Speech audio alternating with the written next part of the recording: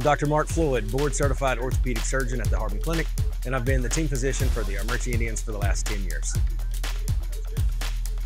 As team physician, we provide several services for our athletes. We are present on the sideline for games, but more importantly, we're there for quick access when they are injured.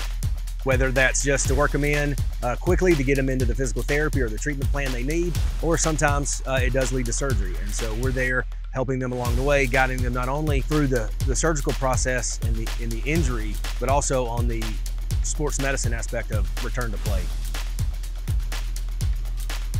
One of my favorite roles here on the sideline has been dubbed Dr. Bo's assistant. Bo Bradshaw is the athletic trainer for Armuchee. He's here as the direct access for the athletes.